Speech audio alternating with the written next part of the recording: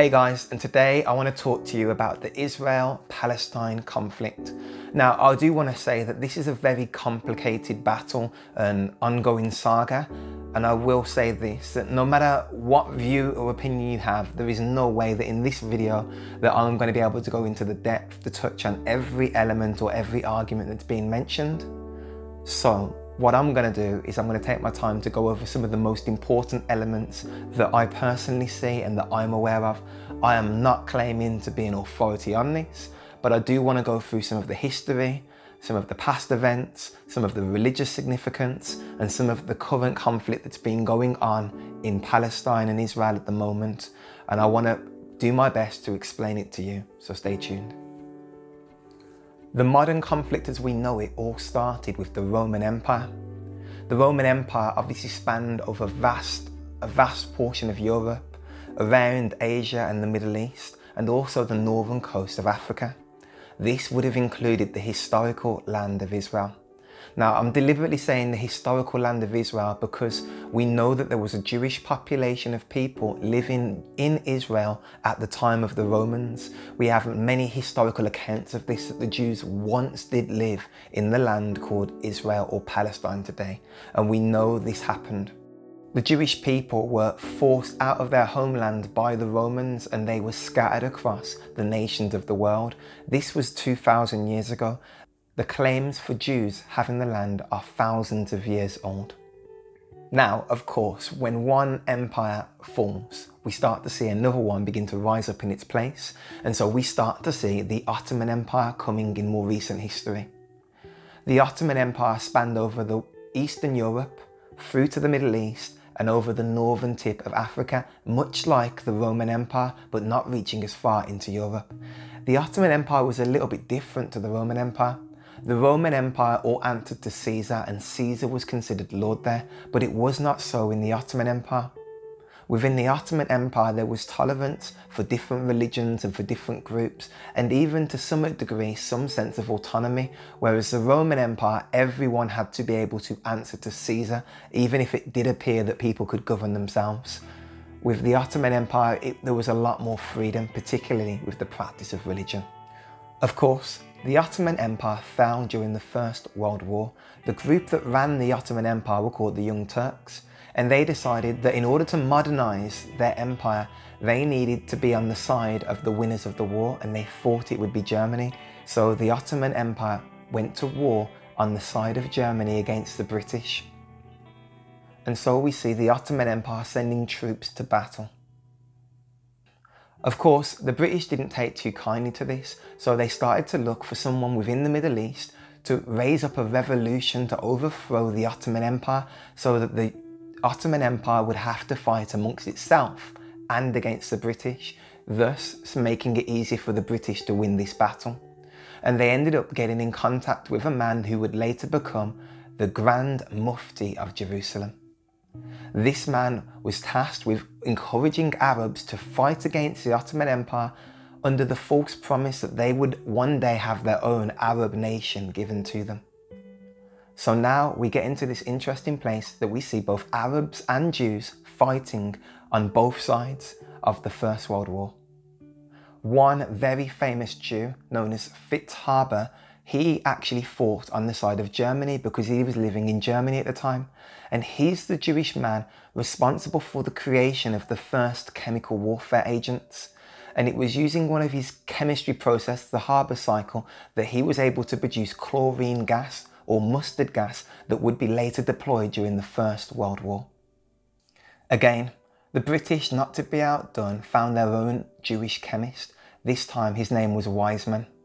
And his main objective was to make acetone. He was a chemist making the chemicals that were required for explosives, for petrol, for fuel, for ethanol that were needed for the British war effort.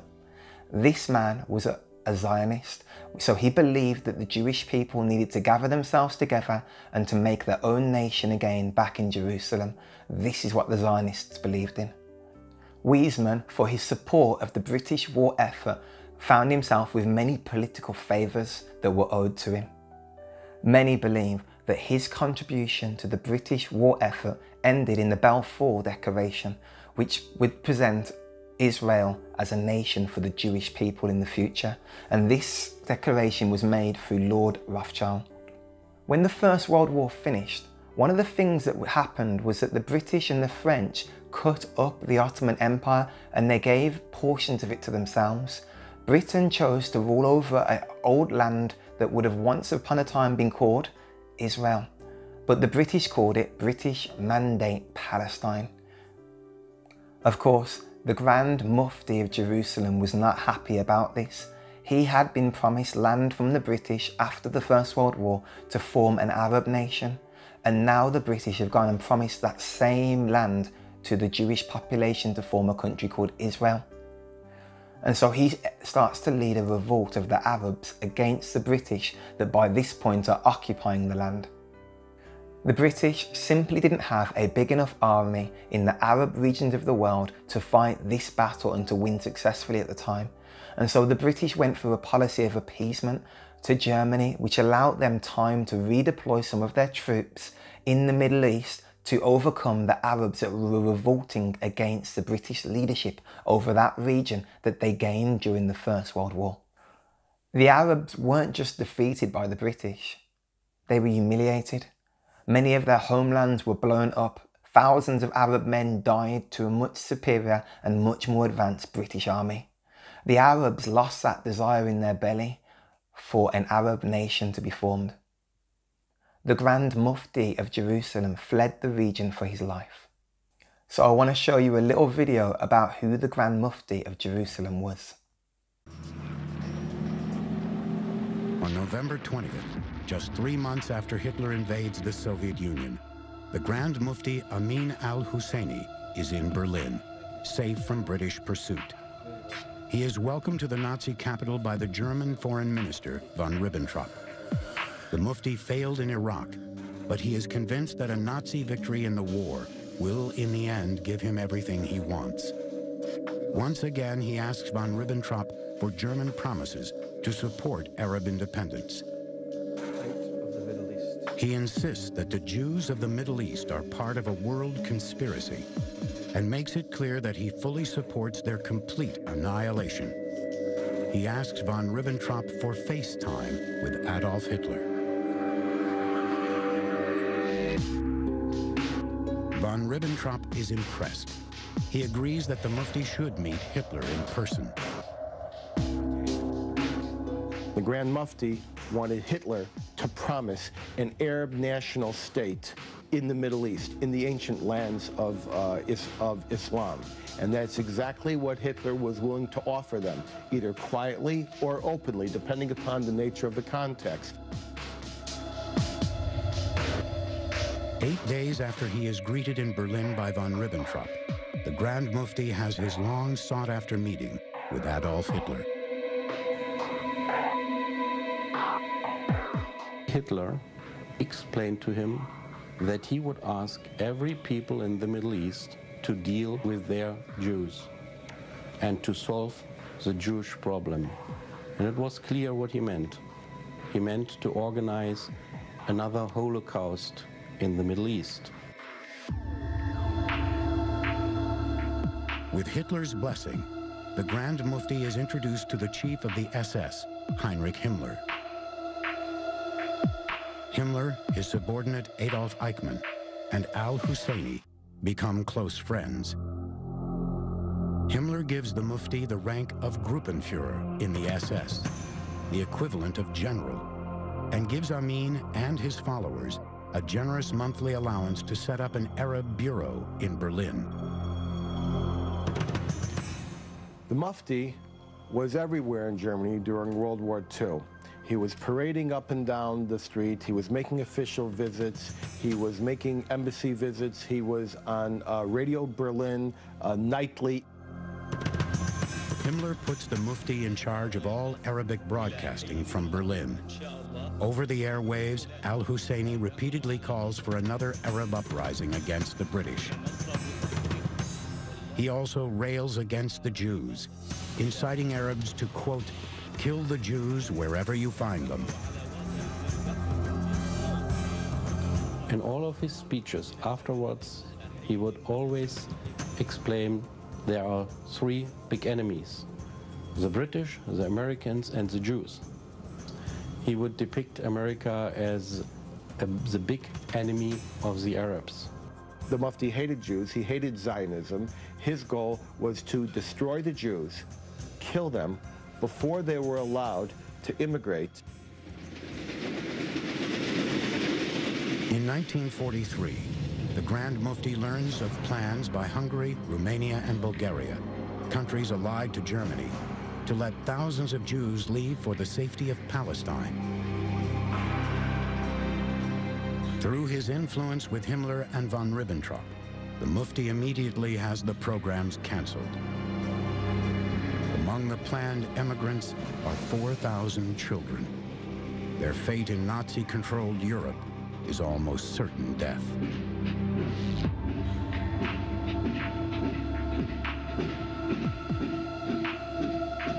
In the last 4 years of war, Germany has suffered enormous casualties on the battlefield. The Reich is desperate for fighting men.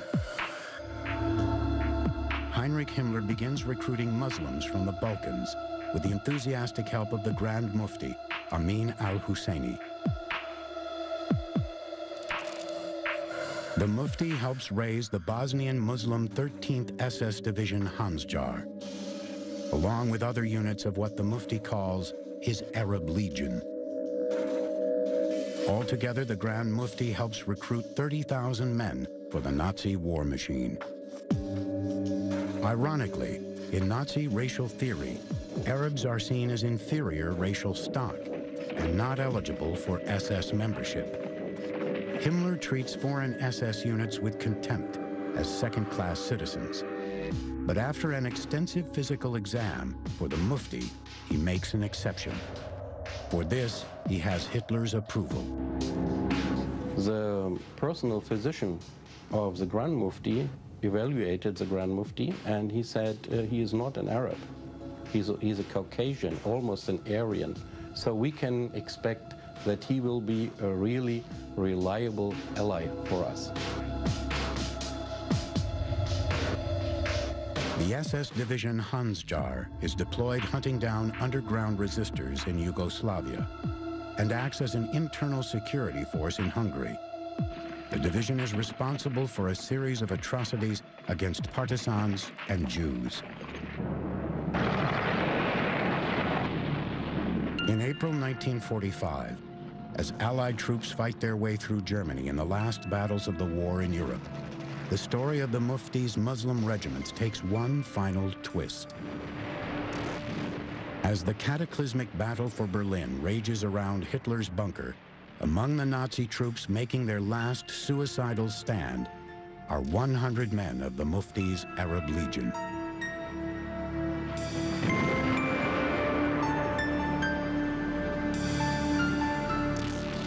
With the Allied victory, the war is over. But the influence of Nazi Germany on the Middle East is far from over. In Iraq, the Grand Mufti's legacy will fan the flames of a new and potent force, one that will mold a young Arab nationalist into a cunning and brutal dictator. Even today, we can see the Grand Mufti of Jerusalem's influence within Germany, as during the First World War, the books that he had published are still in print today, and many of his books were given to the German army. As you saw in the video of the Grand Mufti, the Arab nations supported the Germans in a plea for them to gain their own independence.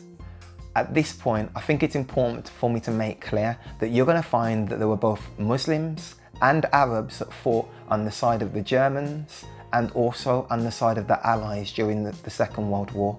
And the reason for this was the British Empire. Many of those within the British Empire felt an allegiance to Britain and went and fought wars on behalf of Britain.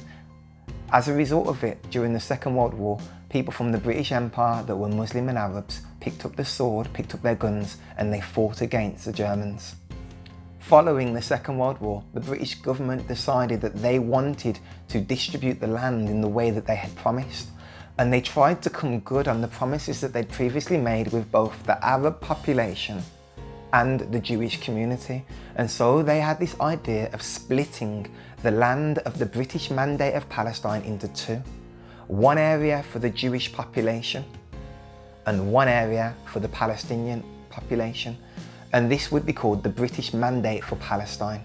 And it would form both a Palestinian nation and an Israeli state for the Jewish nation. However, Jerusalem was never going to be considered either Palestinian or Israeli, and it was going to be a separate international city given to neither group of people, so that anyone from any religion or from anywhere in the world had access to the holy city of Jerusalem. And this was to help prevent tensions and wars based upon three faiths, Christians, Jews and Muslims, fighting over the holy city and the holy sites of Jerusalem. So in 1948, the Jewish population of the British Mandate of Palestine declared their independence and formed Israel according to the borders that were drawn up by the British plan of Palestine in the 1948 plans. Israel was born as a nation, and they did not have the city of Jerusalem or any claim to it at all. Immediately, as the Jewish people declared their independence, scuffles and fights and minor battles within that country began to erupt as the Jewish groups started to end up in battles with the Palestinian groups over the land that they were claiming. The internal battles between the Palestinian families and the Jewish families ended up leading to a number of Arab nations declaring war against the newly formed state of Israel. The Palestinian people fled from the country looking for local countries such as Jordan, such as Lebanon, such as Syria, places of safety so that they could avoid getting involved and being caught in the crossfire of the pursuing war. The Jewish population didn't have a country to flee to, so they got themselves involved in fighting this war and ensured that they had to win. The Jewish population didn't have anywhere to flee to, so it was really important for the Jews that they had to live. It was a war of survival for them. Of the refugees that were Arabs, 14% of them went into Lebanon, 10% of them went into Syria, another 10% ended up leaving and going into Jordan. 38% of all of the refugees from the British Mandate of Palestine ended up going into the West Bank. 26% of the population fled into the Gaza Strip. At this point, I think it's worth pointing out that the original intentions of Israel in 1948 was not to take the West Bank and Jerusalem or the Gaza Strip. These portions of land Israel never claimed as its own territory, and it's only a result of the attacks on Israel and them fighting and taking land as they've had to fight to defend themselves that Israel have ended up in possession of these portions of land. Talking about refugee movement, I think it's only right that we also should mention how so many Jewish people ended up in the British Mandate of Palestine to begin with. After and during the First World War, immigrants from all over the world were fleeing from Europe, and the Jewish people wanted to go back to where their forefathers had been thousands of years early, and so many of them left for the land of the British Mandate of Palestine, to the historical land known as Israel.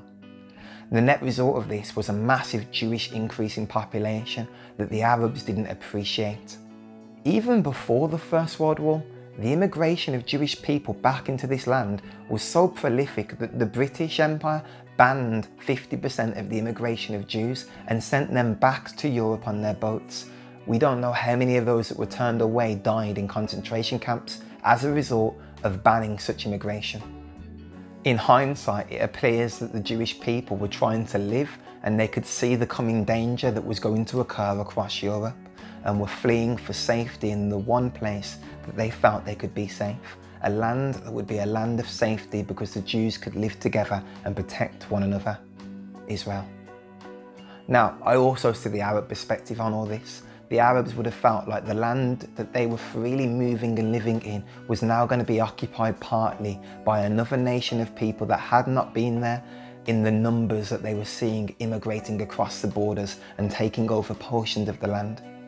Equally so, I think it's also important to understand that when the Israelis took the land and declared independence, that there was a number of people that became refugees from the war against Israel, that became refugees that are still displaced in some part to today. we've seen refugee camps on both sides of the coin. I want to show you a little recap now on the Jewish War of Independence. May 14th, 1948, 4 p.m. Tel Aviv. On a small podium stands a determined Zionist leader before a hastily convened gathering, reading out a proclamation which would change the course of history. This is how the State of Israel was born. First, a bit of background. At the end of World War I, the Allied powers gained control over the Middle East, including the land of Israel. The League of Nations recognized the historical connection of the Jewish people to their land and granted Great Britain a mandate to help them reconstitute a national home.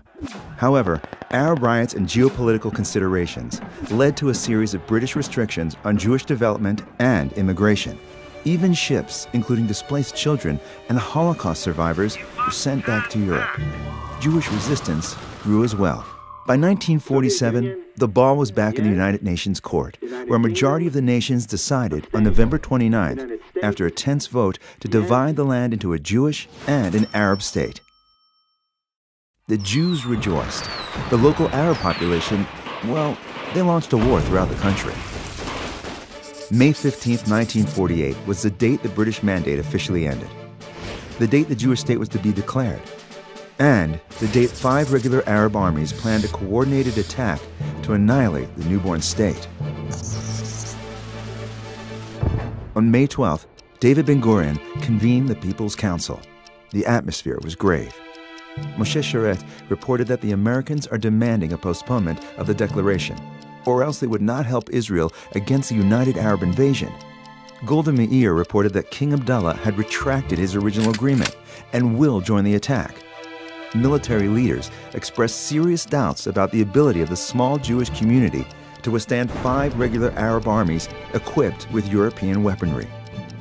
But somehow, after 13 hours of deliberations, Ben-Gurion succeeds in swaying the balance against the American demand. And on Friday, May 14th, in the presence of local Jewish leaders, he declares the establishment of the State of Israel.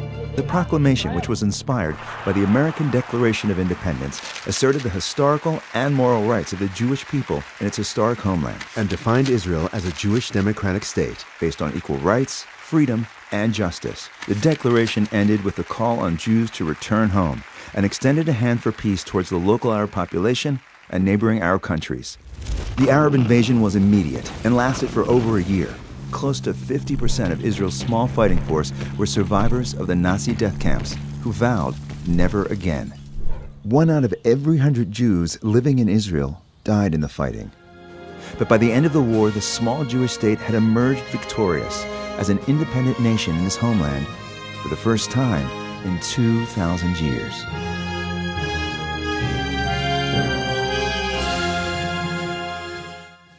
May 14, 1948, the British Mandate in Palestine is about to expire. David Ben-Gurion proclaims the birth of the State of Israel. The next day, the 5 neighboring Arab countries declare war. The city of Haifa and its harbor become the center of bitter conflict as the new Jewish state is born in the tense atmosphere of civil war. During the Arab-Israeli War of 1948, more than 700,000 Palestinians are forced into exile. It's the Nakba, which means catastrophe in Arabic. Haganah forces seek out every Arab, and barricades are set up to screen those who had not already fled the city. Everyone is searched. The Haganah, a paramilitary organization, forms the core of Israeli forces and is responsible for expelling Palestinians. Some leave on their own to escape the violence. Their lands and houses are seized. Most flee to Gaza, Jordan, Lebanon, or Syria. On December 11, 1948, the United Nations adopts a resolution for the right of return for these Palestinian refugees, but Israel has never given its permission. As we look at the map, we can see the plan that the British brought to the United Nations and the United Nations signed off for Israel and Palestine according to the 1947 British plan. This is the plan that the Israeli people said we will accept and declared their independence with these borders. But by June 1948, the Arab armies had invaded and had come to war against Israel, which by the end of 1948 on the third map, you can begin to see some of the huge portions of land that Israel had now started to attack and to take back from the Arabs that had gone to war against them. It's important to understand that Transjordan, that Egypt, that Syria, that Lebanon, that Saudi Arabia had all declared war on Israel, and many other groups had lent, and armies had lent its troops to these nations so that they could go to war against Israel to make one great Arab nation. However, the Arab nations waging war against Israel backfired, and it meant that Israel ended up taking a lot of the land in the war that would have been given to the Palestinians to form their own nation. The build-up to the 1967 Six-Day War. There was one key figure across the Middle East and across the Arab nations that seemed to be a unifying force, and his name was Gamal Nasser. He was seen as a leader of the Arab world and a revolutionary. He at this point was fighting to be seen as the leader of the Arab world and to take the dominant force in these countries, and one day perhaps to unify the Arab nations of the world under his leadership. And he makes this quote: "I believe that we have a duty to remove the aggressor from our land and to regain the Arab territory occupied by the Israelis. We can then engage in a clandestine struggle to liberate the land of Palestine, to liberate the Haifa and Jaffa." Another quote that he's famous for saying goes like this: "The armies of Egypt, Jordan, Syria, Lebanon are poised on the borders of Israel to face the challenge, while standing behind us are the armies of Iraq, Algeria, Kuwait, Sudan, and the whole of the Arab nation. This act will astound the world. Today they will know that the Arabs are arranged for battle. The critical hour has arrived. We have reached the stage of serious action and not of more declarations." And Nasser also said this too: "We will not accept any coexistence with Israel. Today, the issue is not the establishment of peace between the Arab state and Israel. The war with Israel is one in effect since 1948. Unfortunately, the 1948 war wasn't the only one, and the Arabs were trying to unify as one great Arab nation again. And at this point, Nasser was the leader over Egypt, and other Arab nations came in support of him and looked to him as a leader. He already had this history of very strong tone and rhetoric against the Jews that had formed their own nation of Israel. He ends up getting a report from Russian intelligence officers saying that Israel plans to attack. So he sends a huge proportion of his army to his border with Israel.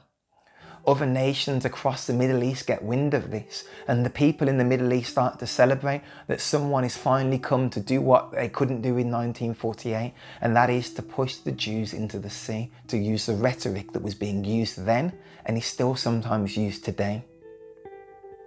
Other leaders of Arab nations felt that they had to get involved, otherwise their populations would turn against them, so they lent their armies to this man, Nasser, to go and fight against the Israelis. There was still one glimmer of hope, and it was that there was a United Nations peacekeeping force on the border between Israel and Egypt that separated them from these opposing armies, and so there couldn't be an accidental gunshot that kills someone that triggers a war. What happens now?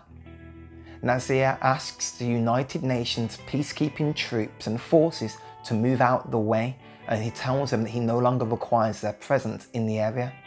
The troops between Egypt and Israel are removed, and also the troops and on boats that guard the Straits of Tiran, they also move. The result is that Israel and their Prime Minister buy for time, and they say that this isn't a declaration of war, we don't want war, but they move a small contingent of men down to their border to protect themselves. Israel does, however, make it very clear at this point that any closing of the international shipping waters from Israel would be, in effect, a trigger of war, because it would cut them off from both land and sea having access to other countries and to trade. It was suffocation by any other means.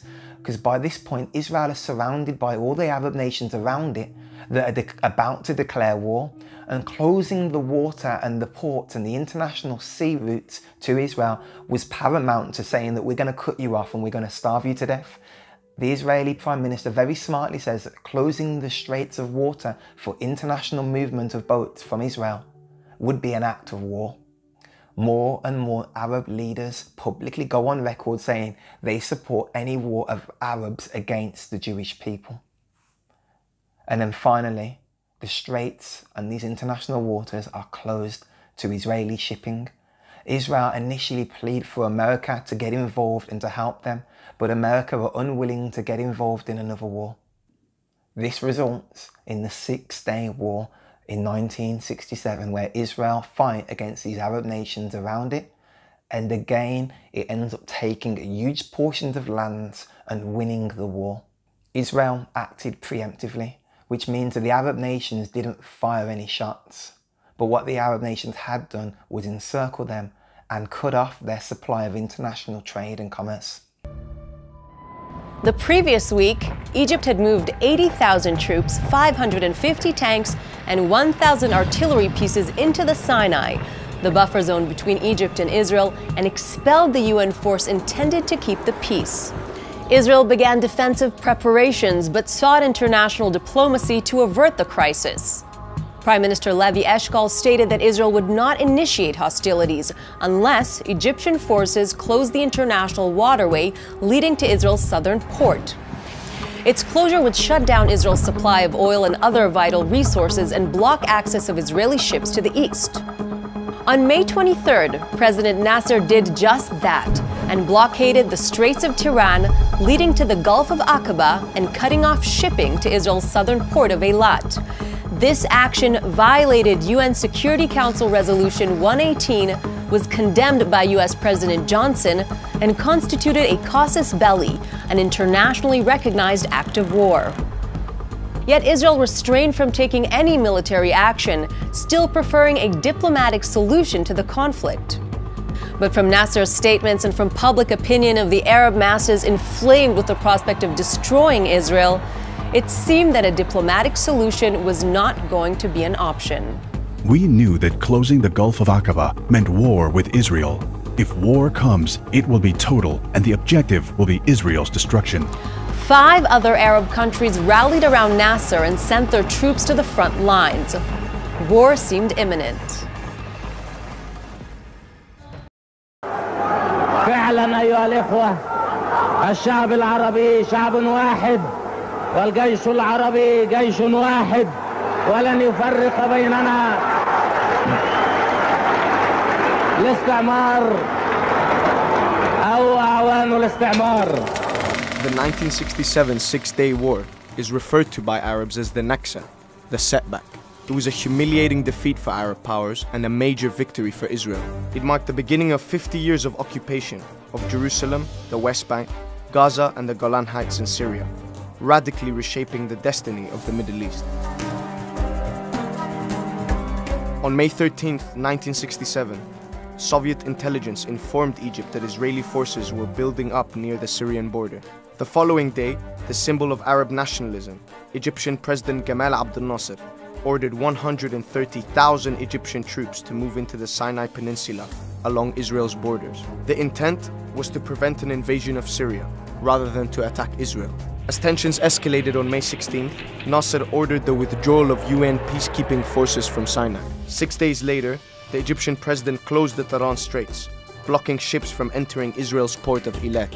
Confident of their military superiority, Egyptian and Arabs celebrated Abdel Nasser's actions. What they didn't know was that Israel's army was better equipped and ready for war. In Israel, the media compared the Arabs to the Nazis, triggering memories of the Holocaust and fueling anti-Nasser sentiments. Fearing war, US President Lyndon Johnson warned both sides not to be the first to strike. The Egyptian-led Arab powers, fearing a US invasion, stood down. To their surprise, on June 5th at 7:45 a.m., the well-rehearsed Israeli aerial assault Operation Focus kicked off. By midday on June 5th, 200 Israeli jets had struck 18 Egyptian airfields, destroying more than 80% of the country's air force, before they even managed to get off the ground. However, Cairo made fake announcements claiming an Egyptian victory to rally its Arab neighbors to join the war effort. Syria, Jordan, and Iraq followed suit and started deploying their air forces to strike Israeli targets. But on the same day, Israel quickly destroyed all of their airfields as well, achieving complete air superiority. Despite not having any air support, the Egyptian soldiers held their defenses in Sinai against the Israeli incursion.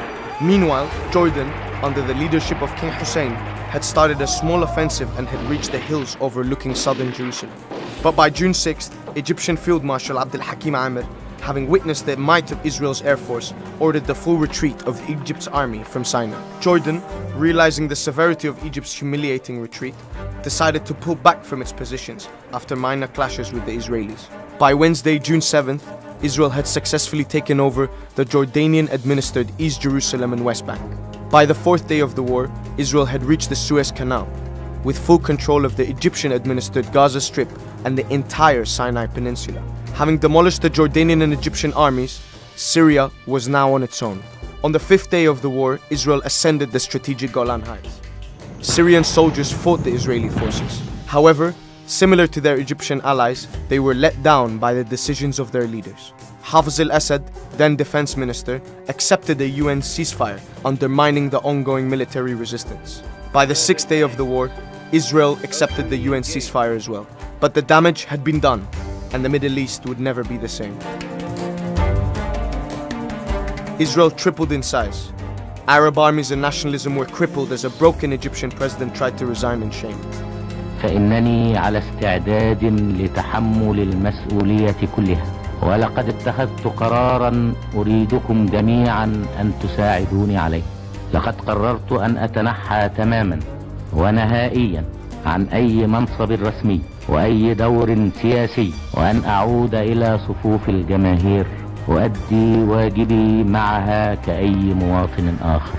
Israel had proved its superiority, and its army created a mythical aura, propelled by Arab leaders trying to hide their failures. Israel had gained administration of 1 million Palestinians in the West Bank and Gaza. Israeli settlements in the West Bank were built, with more settlements in Egypt's Sinai and Syria's Golan Heights also under construction. Israel, taking advantage of Arab weakness, was not willing to give up its gains, using religious justification for their occupation of the lands. With its newfound power, Israel refused to comply with the international community. Palestinians had realized Arab powers could not protect them and went on to create their own national liberation movements that also failed to achieve their desired goal. Ultimately, the Six-Day War scarred the Arab psyche, paving the way for an overzealous Israeli leadership. And to this day, border issues remain unresolved. Now, the reason that this history is so important to us is because we need to understand the spirit behind it. I'm not saying that Israel were right about every battle and every bloodshed and everything that they fought, but they were fighting to protect themselves. Whereas the Arab nations were fighting to try and regain land, when in fact there were plenty of other Arab nations at the time that could have been willing to take the people into their countries and protect them and to keep them alive. The Jews had literally escaped Europe thinking that they were going to be utterly wiped out and annihilated, and they chose to go to Israel thinking it would be a place of safety where they could gather together. And they found that actually the Arab nations of the world didn't want them there and were willing to wipe Jews off the face of the world in order for that land to be Arab land. It's quite interesting. The Jews taking over this land saw a number of improvements.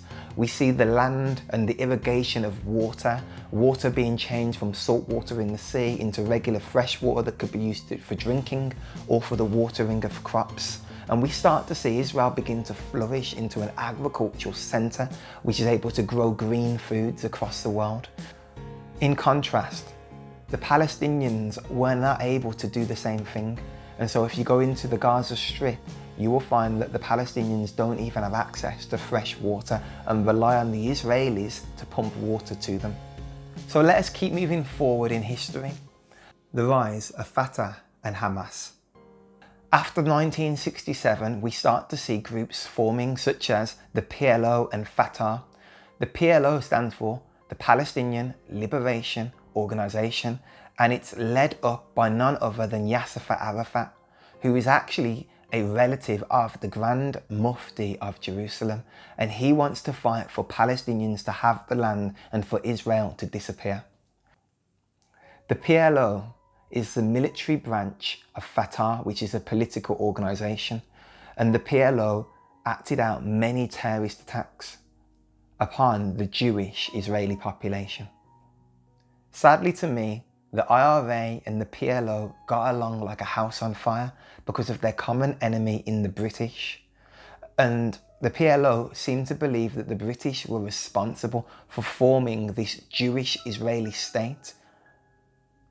But in fact, Britain had just given land to the Palestinian people that lived there and to the Jewish people that lived in that land, hoping that the two could live together in peace after Britain withdrew from the land. You could be forgiven for thinking that just one side of the political spectrum of Palestine would be extreme. You know, the PLO and Fatah, they want to kill the Jews and wipe them into the sea. You could be forgiven in thinking that's just one side of politics.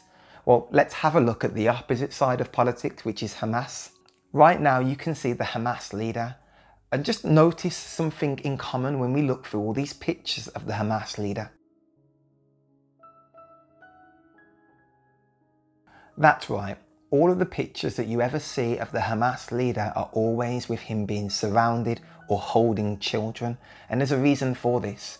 He knows that within Hamas, he's probably one of the only people that would be a legitimate military target.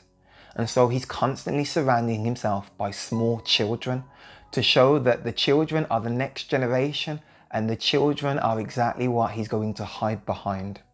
Hamas went to great lengths to train their own children to hate the Jewish state and the Jewish people.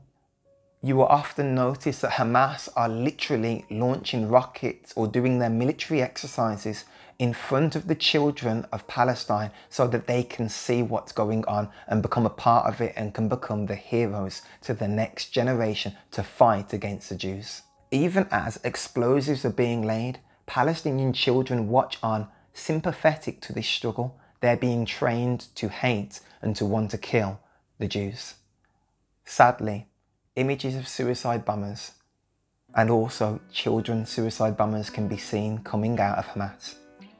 So now we can see that we've got Fatah, or the PLO, and Hamas, which are the two political organisations within Palestine. Within the West Bank, you will find that the PLO and Yasser Arafat were the people that were in power. Whereas in the Gaza Strip, originally it was the PLO and the People's Liberation Army. But it later shifts to Hamas, and Hamas were the Islamic-led group that were far more violent with their means. Within the Hamas charter, it has down that they wish to wipe Israel off the face of the earth. And so please don't tell me that everywhere in Palestine and everyone in Palestine thinks the same thing on this conflict. That's not the case at all. All Palestinians seem to want peace, but within the West Bank and Gaza, there are two very different groups. The West Bank, where Jerusalem is, you might find a bit of agitation around the religious areas and around the Temple Mount. You might find dispute from time to time. But what we don't see, particularly in the West Bank, is the rocket fire that you're probably going to see from Hamas and the Gaza Strip, which is governed by Hamas. There's two different thoughts about how the people should take back the land, or how they should fight for freedom, and how they should live amongst a Jewish population. It's very interesting that when you go to the West Bank, you will find in the most part both Jews and Palestinians living together. But when you go into the Gaza Strip, you are in a very anti-Jewish place, which is predominantly run by anti-Semitic and anti-Israel Palestinian groups.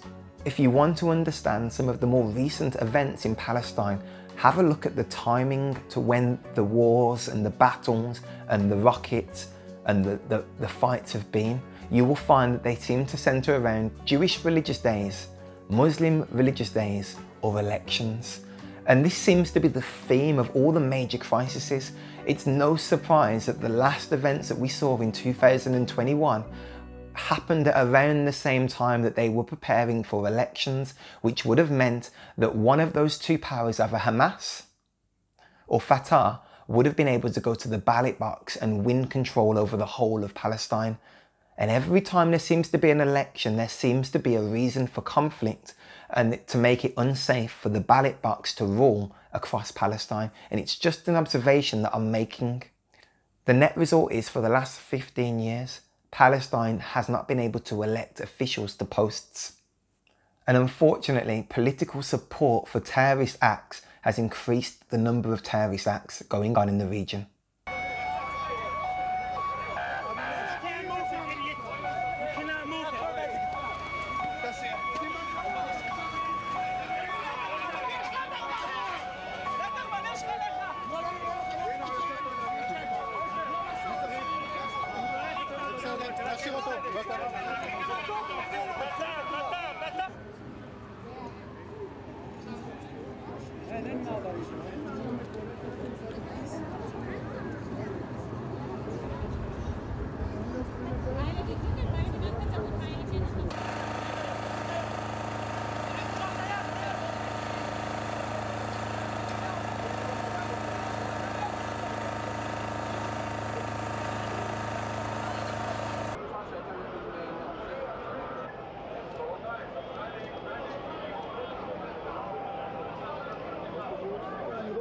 בתוך האוטובוס.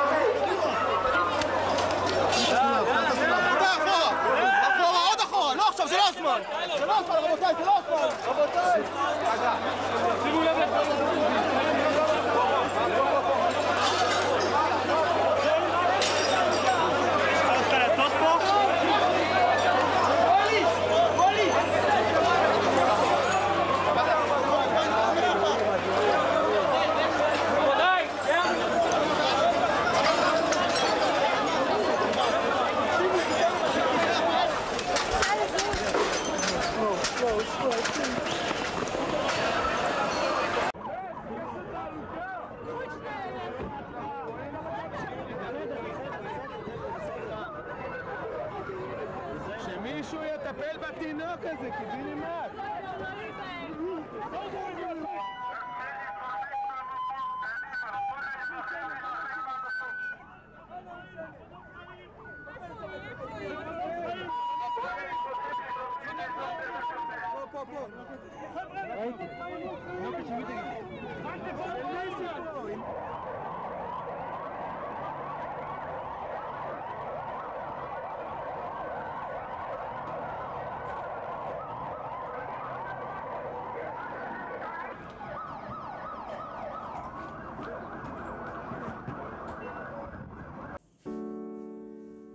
Another wrong that the Jewish population of Israel did was that they started to take revenge. Whence there had been a number of mass bombings, suicide bombers and mass killings, the Jewish people wanted revenge and they took it with their own hands. This is forbidden by the Old Testament and by the Jewish Bible. The Bible's clear that only the Lord our God is to be the avenger of people. The place of government is to bring justice and to try and restore order and fairness to society, not to take revenge for people that have done great wrongs. But the Israeli, like the British and the American Special Forces, Mossad, which is the Israeli Special Forces, often go into foreign territories and take revenge, killing agents of war, killing people that have done them wrong. And there's a very famous case where the Hamas leader was actually poisoned by two Mossad agents that went in and poisoned him, and it got so bad that one of the neutral countries, Jordan at this point, whose king had only ever tried to make peace in the Middle East. He's begging America to put pressure on Israel for the antidote for the poison that's been administered to this man to be released. Now, don't get me wrong, the Hamas leader here was a terrorist who had killed hundreds of Jews through bombings and appointed people to the killing of Jewish people and the killing of Israelis.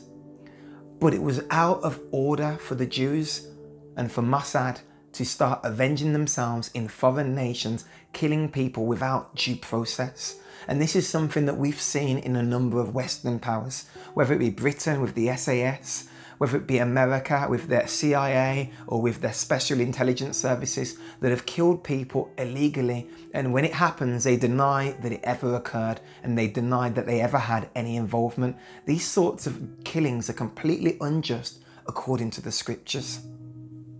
And in one essence, you could argue that it's state-sponsored or government-sponsored terrorism. And this is the place where Israel, like America and like Britain, can get themselves into a bit of hot water politically because they are acting out as terrorists, doing their own vengeance and killing to put fear in the hearts of those that oppose their government system. You see, it's important that we understand that it's not just terrorists that use fear to control the actions of others.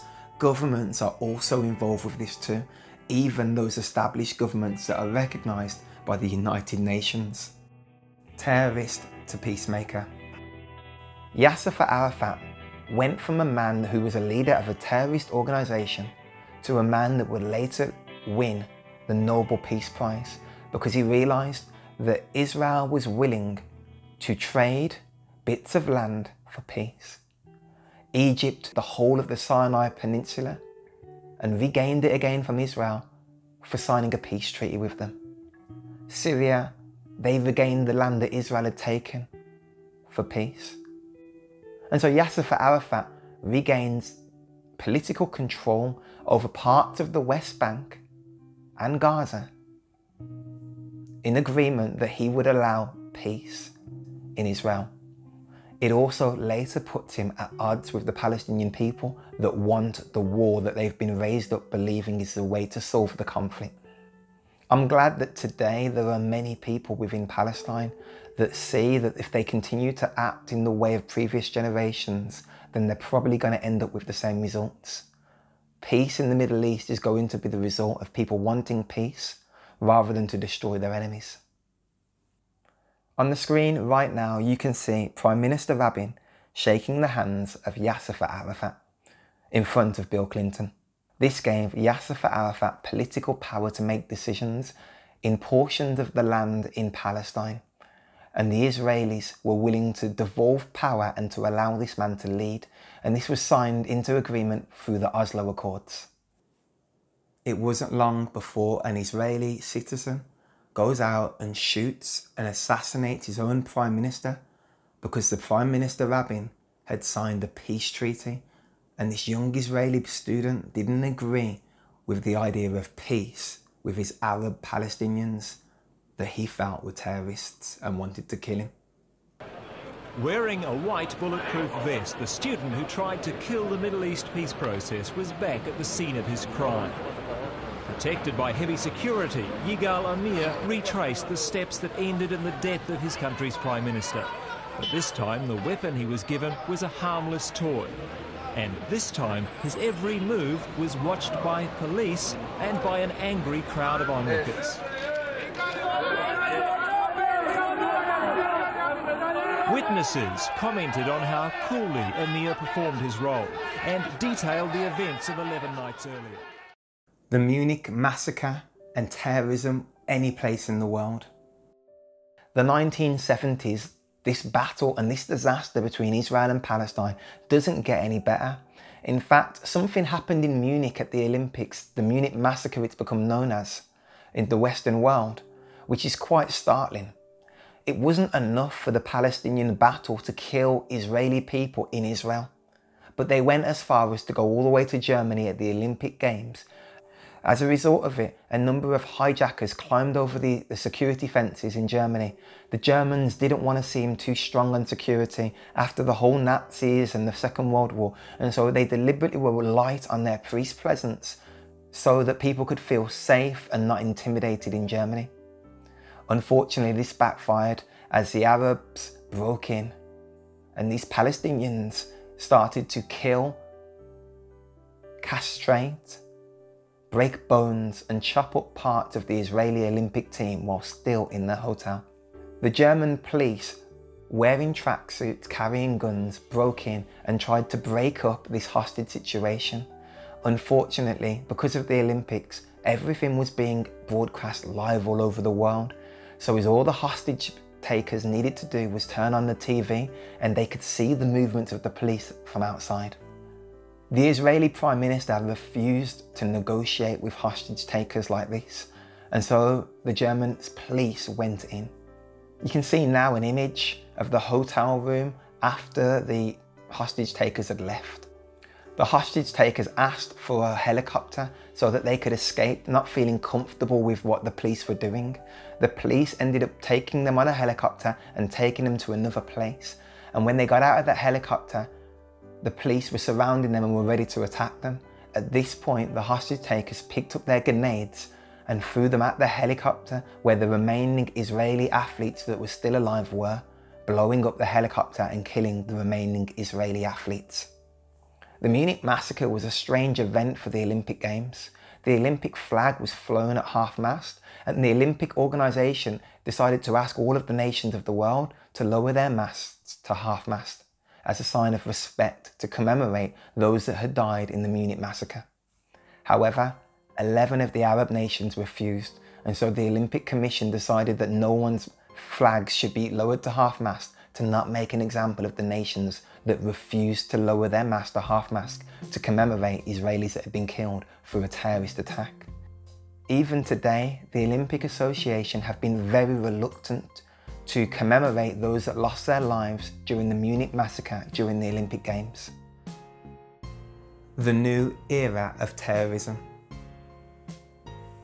On the screen right now, you can see footage of the ruins of Palestine as a result of the Israeli airstrikes in counter-response to acts of terrorism. Countless men, women and children on the Palestinian side have lost their lives. Many of them will have been innocent civilians caught in the wrong place at the wrong time. Unfortunately, even today, Hamas and other terrorist groups that function from Palestine continue their fight from built-up residential areas, firing rockets that have been given to them by foreign sources, namely Iran. Unfortunately, the result is that when Israel begin to fight back and blow up the areas that have been used to fire military weapons, these are often densely populated places within the Gaza Strip. Countless children have lost their lives, or what's probably more difficult for me to personally see, are the number of orphans that have been left knowing that their fathers were killed by the hands of the Israeli people, growing up with more hate and resentment. In more recent years, terror attacks have taken a new form. Israeli citizens find themselves being run over, being knifed, gunned, or even facing suicide bombers. As a result of this, Israel have decided to build walls to surround the Palestinian populations so that terrorists are not able to get to Israeli citizens easily. On the flip side, these walls have meant that the Arab populations are often unable to get to work in the predominantly Jewish areas without queuing and going through military-style checkpoints that queues can go on for hours. Barbed wire, concrete and electric fences are what you to expect, as well as Israeli guards that are armed with live rounds and guns. The Israeli police can turn someone away for whatever reason they see fit, which may lead to many people unable to take home money for their families. The inability to move across Palestine and the checkpoints have also caused turmoil to Palestinians. Imagine living in a country where you're not able to go from A to B simply. Everywhere you go, there's a military checkpoint where you could be denied entry for any given reason. This is something that the Palestinians are having to face. They're constantly having to apply for visas to go places where many other countries you would not require to do anything. And there's one complaint that constantly is being made that Palestinians are denied access to the same things legally, or maybe for Palestinians it's more difficult to access the same court system and the same legal systems as in Israel. The Israeli Defense Force are also accused of being quite brutal and aggressive towards Palestinians. There is politics behind it, there is a sense of pride, there is a sense that this land used to belong to us and it doesn't anymore. There's a whole generation, in fact, there are more people that have been born in the Gaza Strip now than what were refugees originally, expelled from Israel or fled from Israel during the Nakba when they were afraid of the Israeli forces killing them. The Palestinians originally thought that the Israeli people were going to kill all the Palestinians that lived within Israel, but that hasn't been the case whatsoever.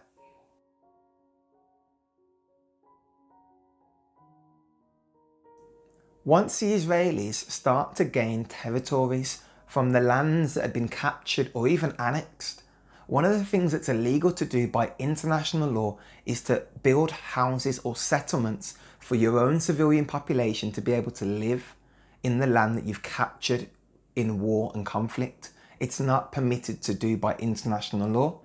But Israel have been funding settlements of its own people to go and live there because they feel that this land is theirs. However, international law doesn't recognise it, and you are always in the wrong when you're planting your own people in a land that's not actually owned by yourself. However, it gets a bit more complicated than this. You need to understand that when Israel first became a nation, in fact, before it became a nation, many of the Jews were buying land in Jerusalem for a simple purpose, so that they could buy the land and hoping that one day it could become a Jewish nation. The Jewish people originally thought that they could buy the land of Jerusalem, they could buy the land of Israel, and by buying lots of pieces of land that one day they could own the whole nation. And so when these wars broke out and the British mandate lines were drawn and Palestine had one section and Israel had another section of the land to form a state, many Israelis lost their land that was now given over to the Palestinians. When the Jewish army and the IDF occupied this land, many of the landowners returned to their land to find Palestinians had built on their land or were living in their properties.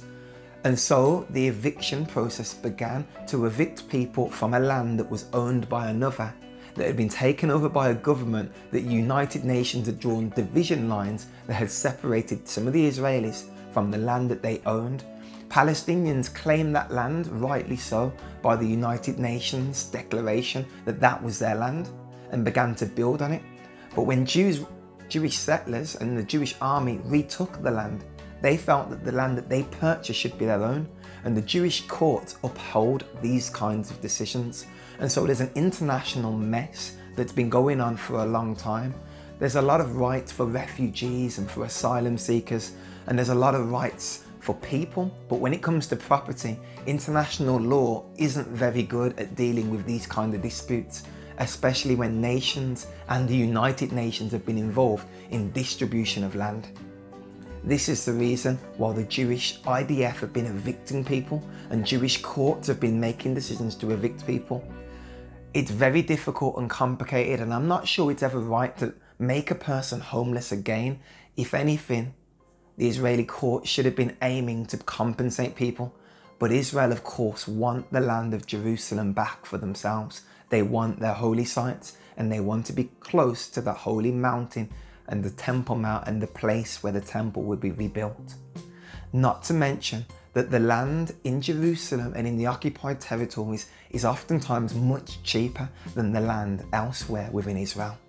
And so the land itself is a very complicated battle when one person's owned it, when another person's invaded and taken over it, and then when that land has been reinvaded again and captured and restored back to Israel, who owns it and what are the legal rights for the land?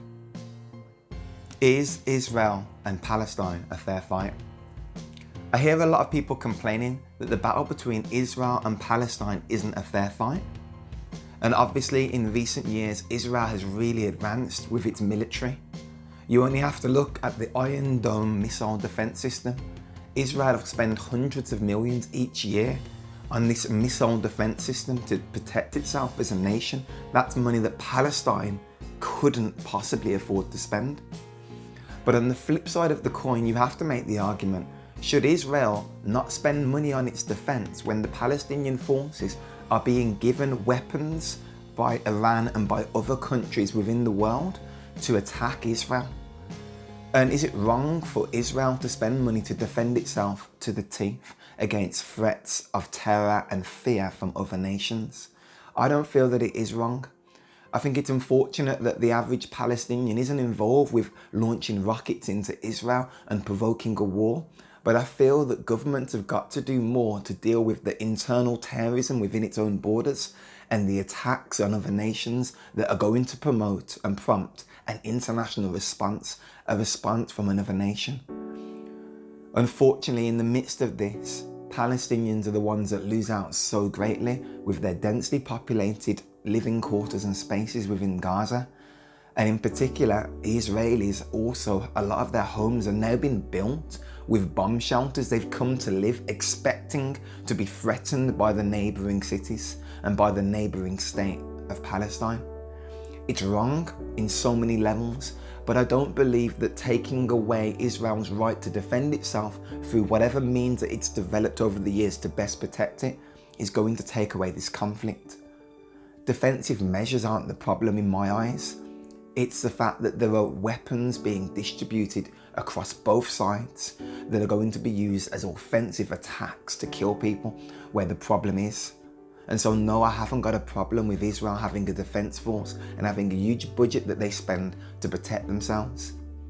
My bigger concern is those players in the world that are giving weaponry to terrorist groups that are attacking Israel and that are prompting Israel to be very heavy-handed with their military response on a very unprotected Palestinian state. Is Israel and Palestine a religious war between Jews and Muslims? Many people tell me that this is a religious war and you don't need to go into the history of this conflict. Well, I want to say something to begin with. I'm going to go through the history, shedding light on both sides. I sympathise greatly with the Palestinians being the underdogs at this present moment in time in the conflict. Although the Arab people that the Palestinians evolved from originally, I don't believe were underdogs in their first circumstances. And it's unfortunate that how it's played out, where they have become the victims of a battle that they started against the Jewish population that were not trying to kill them. The reason that I want to go through the religious context of it is I want you to understand maybe some of the spirits or the spiritual side to this conflict that can easily be glazed over by history, although history that you will see in a moment will explain to you the religious connotations to it, and you will understand some of the spirit behind why people are doing it. That sense of pride in their religion or in their nationality or their ethnic identity is very important in this conflict. On the map that you can see on the screen right now, we can see Syria in the green. We can see in the pink colour, we can see Jordan. In the orange, we've got Saudi Arabia, and the yellow, we've got Egypt. Between those countries, you will see a blue colour. That country there is Israel. And the orange blobs within that country are called Palestine. These are the boundaries that we recognise as Israel today. However, if we zoom out a little and we look at what the Bible says Israel will be, you'll notice that Israel is a lot bigger and it's all in black on this map. This is the picture of Israel biblically in the future, and the Bible says this about it. On that day, the Lord God made a covenant with Abraham, saying, "To your offspring I will give this land, from the river of Egypt to the great river, the river Euphrates, to the land of the Kenites and the Canaanites and the Kadamites and the Hittites and the Perizzites and the Rephaim and the Amorites and the Canaanites and the Gigarites and the Jebusites." It's interesting to notice that according to the scripture, God's going to give Israel a land, the descendants of Abraham, a land that's between the River Nile and the great river Euphrates. This is a much bigger portion of land than what Israel ever had in the Bible. It's important to understand that.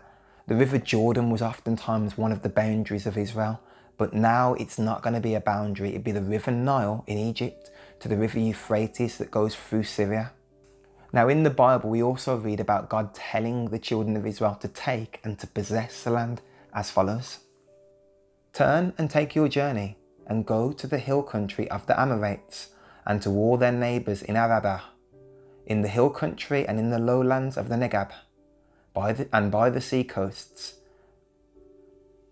the land of the Canaanites, and Lebanon as far as the great river, the river Euphrates.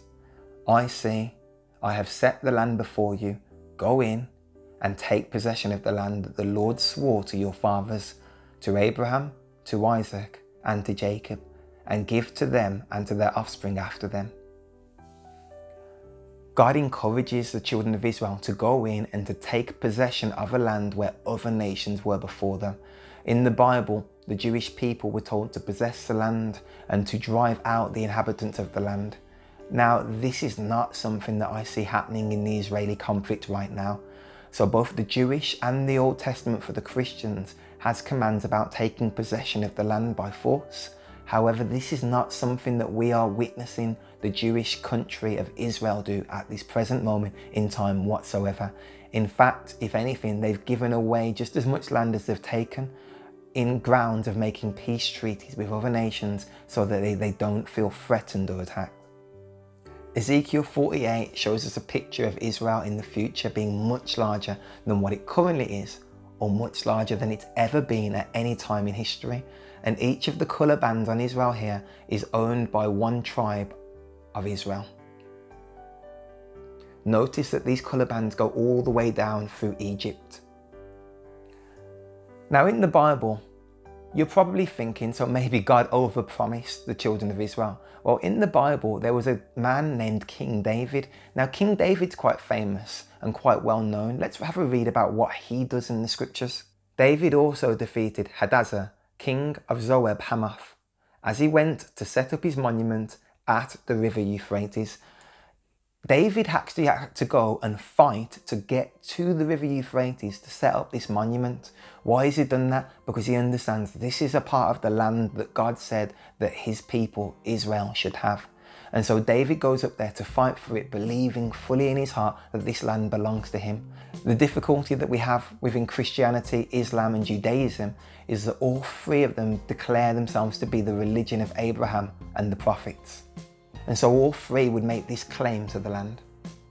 Now, interestingly, in the modern sense, and I will talk about this a little bit more later on in this video, but in the modern sense of Jerusalem, the world wants Jerusalem to be an international city that was given to neither Israel or the Palestinians, but it was meant to be an international city so that everyone in the world can access it.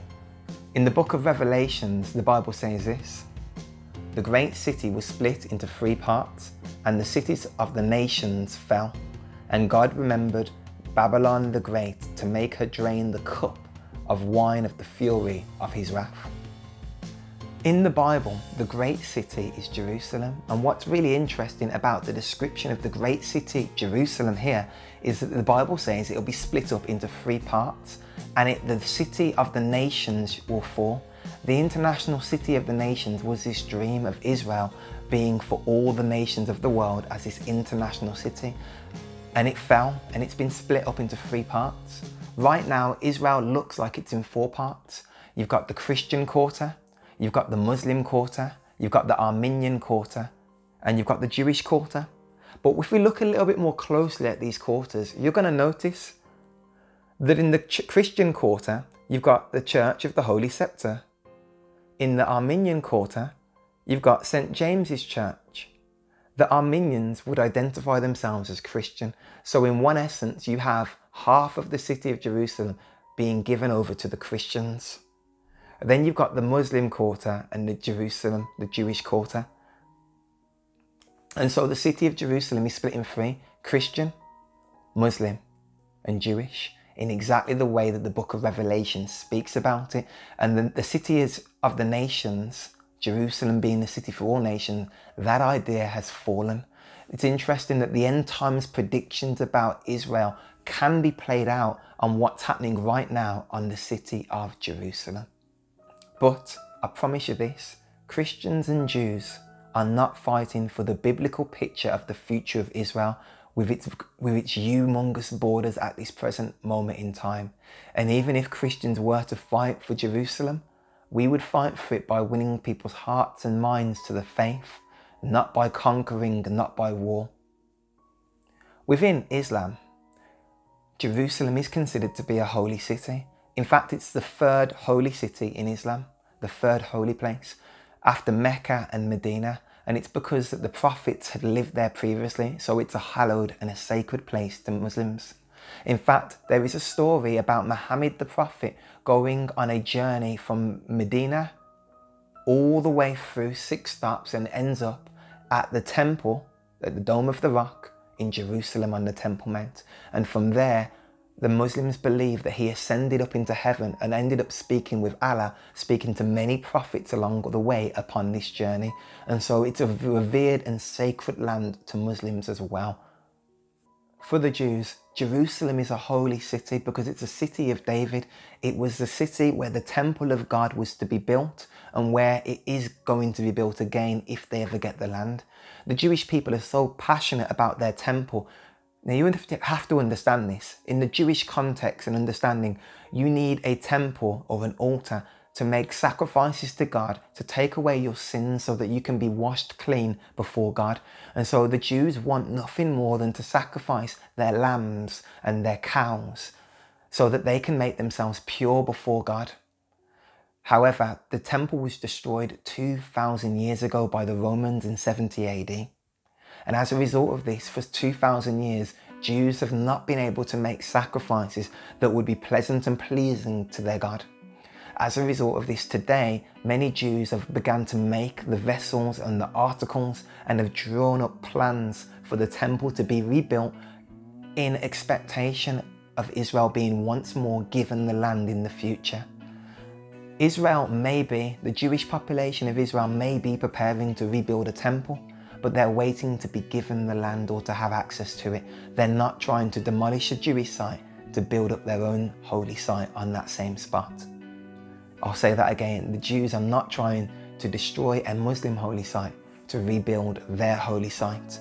They're looking to be given the land, but they are making preparations. They're practicing the slaughter of animals. They're growing the red heifer. They're making more and more animals that are without spot and blemish that would be acceptable before their religious teachings. So Jerusalem is a city that is a hotspot for Christians, Muslims and Jews. One of the things that I don't agree with what the Jews did, but I understand why they did it, was when they finally took control of Jerusalem, they went to their most sacred spot, which was the Wailing Wall. And you need to understand the Wailing Wall was a very narrow passage. There was actually another wall next to it. So it was just an alleyway where few Jews could go and begin to pray at that very famous site. One of the things that the Jewish people did was when they took control of the area, they knocked down the houses and the walls adjacent to it and opened up a huge square so that hundreds of thousands of people could go and pray at the site of the Wailing Wall. No longer would it be a restrictive area where only a couple of people could go in at a time, but it became a mass area that all Jewish people could come to this Wailing Wall and have mass Jewish celebrations and prayers. Of course, this was at the detriment of the houses of the Palestinian people that were living in that region at the time, and many Arabs would have been displaced because of this simple move.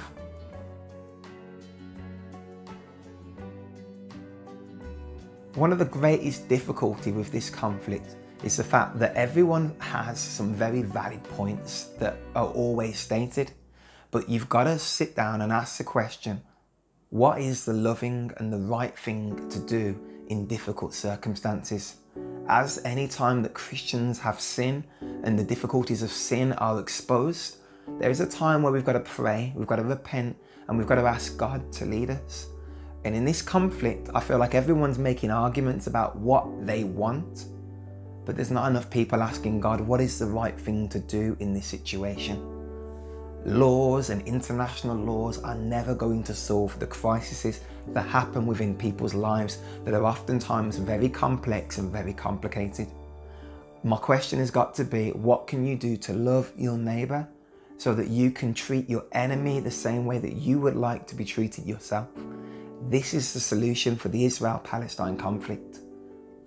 Ultimately, biblically, one of the final solutions is maybe the Lord Jesus Christ's return is going to be the end of this conflict, and maybe he's going to rule with a rod of justice that neither side can get away with acting badly.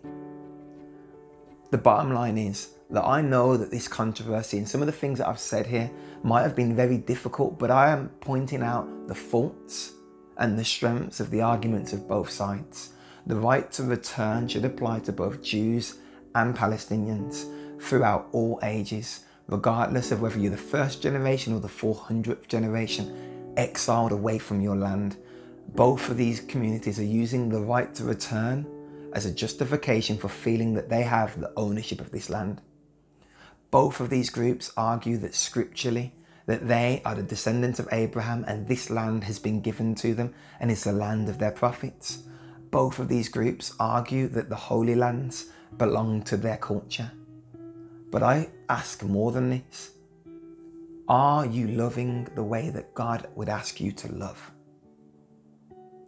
And for the Jewish population, I believe that there's more required of them because it's very clear in the Jewish scriptures about how we're to treat our neighbours and our enemies. But there's also that difficulty about, should the Jewish people be permitted by their religious teachings to drive out other inhabitants of the land? And when they do drive them out, are they to utterly destroy them? Do the scriptures use language that's expressive and symbolic and exaggerating when it says drive them out the land? Is it speaking about utterly destroying and killing them? Or is it speaking of them going and being scattered to the nations and making their home elsewhere in exactly the same fashion that the Jews were scattered from their land, were driven out by the Romans and made their homes elsewhere across the world? Maybe it was never about killing your enemies. Maybe it was always about you taking the land for yourself and causing those people to live elsewhere. Being a refugee and immigration is something that's natural in society, and there's nothing intrinsically evil about it, although sometimes it can feel very harsh when someone else has got a land or a piece of property that you want for yourself. And I certainly feel that jealousy is a theme within the Middle East conflict. Israel returning to the land provoked an Arab nation to jealousy of the idea that they could lose out to a very small portion of this land, if I'm totally honest, when you look at the size of the Middle East.